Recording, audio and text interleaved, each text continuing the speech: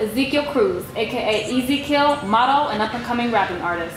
In just a bit, we'll go behind the scenes on the Ezekill recording experience. Before we take a look, I want to talk about how you got here. So you're 21. When did all this start? That started when I was 4 years old. Just a normal day. Walked in the kitchen, get a snack, and I see my brother doing the moonwalk. Slippery as butter. It was so sick. I asked him how he did it. He showed me. After that, been obsessed with Michael Jackson ever since. Started doing talent shows as a kid, winning them all, and just started doing my own music. But yeah, it was when I was 4 years old. Nice. Okay. So that was then, and it was Michael Jackson. Now, who influences your rap abilities today? Honestly, I feel like my music kind of influences itself, because every track I make is based off how tight my last one was. So I go off of, okay, I did it like this, now I gotta do something different, and now I have to top what I did before. So when I started writing my own music when I was 10 years old, at that time, Eminem was the influence. I was just crazy about that Marshall Mathers LP album. I just kept listening to it every day. I could actually relate to him, you know, and his flow was just sick, and he was crazy. He was fucked up doing all these drugs and shit. And that's when he was at his best moments, you know, when he had the most pain and emotion in his life. But at that time, yeah, it was Eminem. Right now, it's basically myself. I just go off my own feel, I guess. So the next question I have is kind of similar. Everybody's talking nowadays how rap has pretty much lost its way. What is your take on that? I agree. There's a lot of tight ass beats. There's a lot of okay hooks. And there's hardly any lyrics out there now.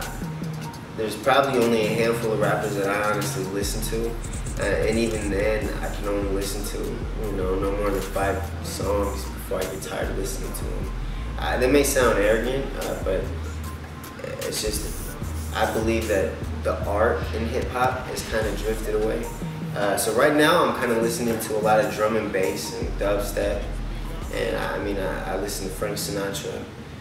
You know, in my own music, of course, but not a lot of rap, just because of that reason. Nice. Okay, so to kind of follow up on that question, everybody nowadays says that they know how to rap. What makes you so different? Why should this on you? I appreciate everybody that most rappers will tell you that they're the best rapper.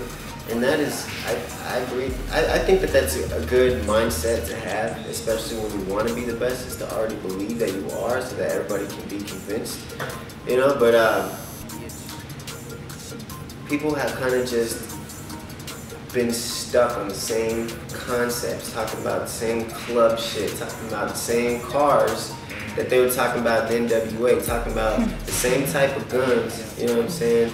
Same everything. Everything's the same. Money, hoes, weed, that's about it. Club, drinks. I mean, there ain't nothing artistic about hip hop anymore. And I feel that my music is highly artistic. Every concept that I drop is different. You'll never hear a song of mine that sounds like another one that I made. Every single one is different because it's in its own form. I agree. I think that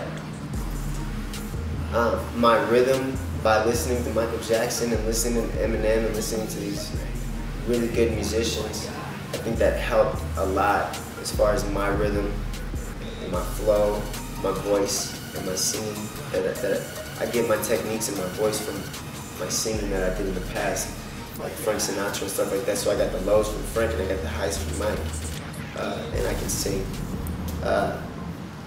And yeah, that's why I think I'm better than a lot of these rappers, because I have all these different levels of Ezekill. You know what, that sounds actually very interesting, because you don't hear other rappers say that they have that influence from different genres. It sounds like you have tapered out of rap and you go into, like you said, drum and bass, and then, you know, the artistic abilities from Frank Sinatra. So that's actually really amazing to hear. Something I want to ask you, and I might mix it up a little bit, but when I've heard your voicemail, it says something about check out your newest singles, Now They Bobbing and Bound to Blow. But I know that you've been in the studio since those songs. So which of your pieces is your favorite? And I say pieces to you because it really does seem like you're an artist, not just a rapper. Yeah. You know, I would say my favorite pieces would be my newest piece, because when I make a piece, I wear myself out on it. I play it over and over again. I can't get it out of my head. You know what I'm saying? It's right there. It's always playing. I'm at work. It's going on. You know, people around me, my friends are singing it. You know, it's going off in their ringtones and stuff like that. I mean, so I play it out to myself before it's even out in the media, before it's even in the radio. I play it out. So then that makes me get tired of it. So then I have to write a new one. I have to make something tighter because I'm already tired of what I made. So I gotta make something new. You know, so yeah.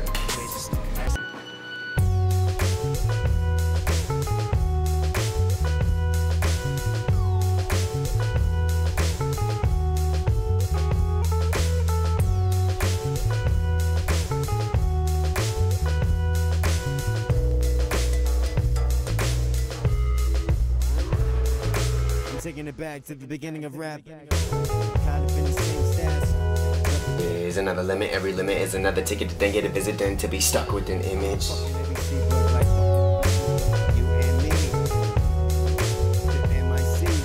I'm just that hungry. I can never dough up though, cause my flow is just too chucky. Am I starting to feel cross water, drowning in my own acapella? If the devil was an angel of music, Ezekill, the demon of...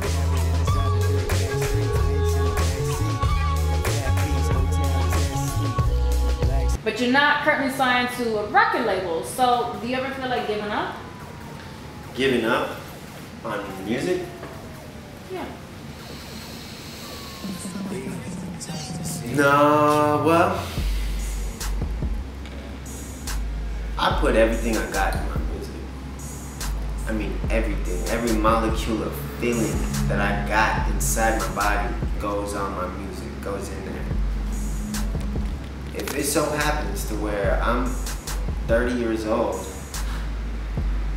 broke, done made a couple hundred tracks, got nowhere, I wouldn't even feel the need to live anymore. Real talk. There would be no reason for me. I started dancing at 4 years old. It's my fate. It was supposed to happen that way. I was supposed to see my brother that doesn't even perform, that doesn't even make music, do the moonwalk, to spark up a flare to get me to start being involved in music like how I am. So if it turns out at the end of the fucking road, I'm nowhere, real talk, I'm nowhere. Dead. So I always like to try to take a learning experience from everything, every interview that I have. So from hearing everything that you said today, and for everybody listening, what advice do you have for aspiring artists?